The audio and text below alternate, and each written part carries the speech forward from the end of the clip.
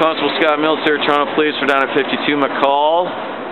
This is day 3 of the Chinatown Mural project. That's some amazing artwork by Rhodesworth, who is actually inside 52 McCall Art Gallery right now. And we're just going to go in here and have a word with Lisa Martin. And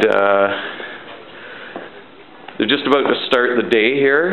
This is the amazing art gallery of the curators of the project, and there's one of the events that's being put up. Hey Lisa, you ready? This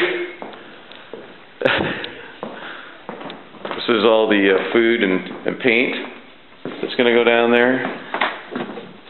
Got Steve here. Got a video running. Steve, what's going on back here this morning? Just getting ready. All the artists are meeting here, and we get a little food in us before we go over to the wall.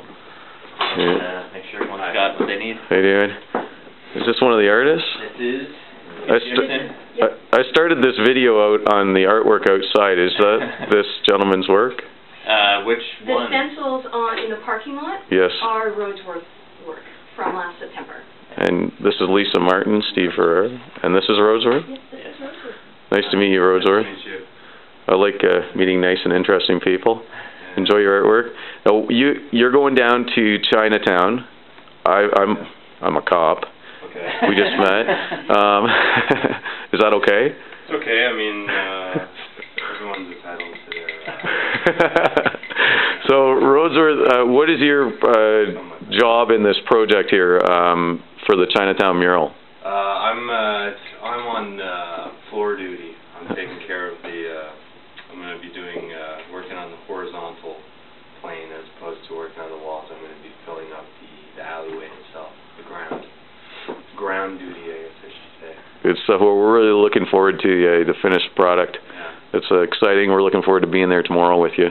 Okay, thanks for gracing our city with beautiful artwork. Thanks for the support. Oh, you're more than welcome. Now, Lisa, I know we've had a few challenges in this project, and I want you to be honest. Where do we stand? What has been some of the challenges to get to this point? Well, one of the challenges is certainly the west wall, having approval from a group of people who own that property.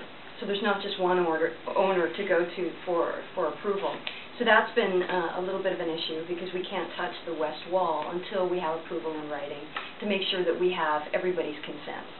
So that's kind of slowed things down a little bit because when we're working in such close proximity in the walls and you have aerosol, we have safety issues. So we kind of had a roadmap, a choreography of artists happening kind of in tandem so that we didn't have a big burst of aerosol happening in the same place, so close to the sidewalk. So the good news is that the east wall is very close to completion, which is very exciting, and it's looking really great, as you saw earlier in the morning. So that's been a drawback because it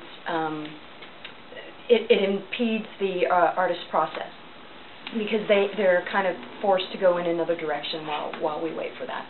So that's kind of been a Debbie Downer. A little bit of rain, which was unpredicted yesterday, so that kind of slows things down. And there's been a tremendous outpouring of support from the community.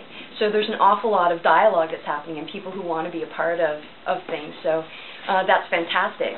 But again, every time somebody comes up and has a conversation, it kind of slows down the work. So it's a great problem to have, to think that we need to think about the role that engagement has in the flow and in making our schedule complete. Well, thanks a lot for all your work, Lisa and Steve. Absolutely amazing. Well, we're all working together, and that's what this is about, graffiti community building in Toronto. Absolutely. Thanks very much. Cheers. Thank you. Thank you.